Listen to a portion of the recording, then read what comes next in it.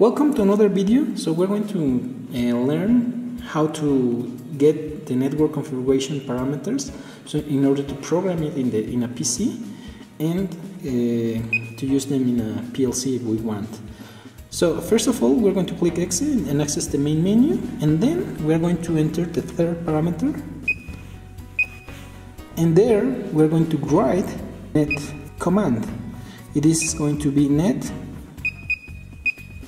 IP exit, and here we are going to achieve the IP address.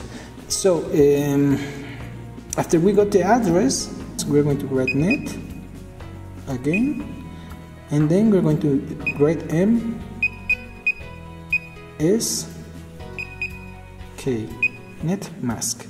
So we got the values. Okay, then we're going to clear this, and we're going to write the last one. Net GWW is net gateway.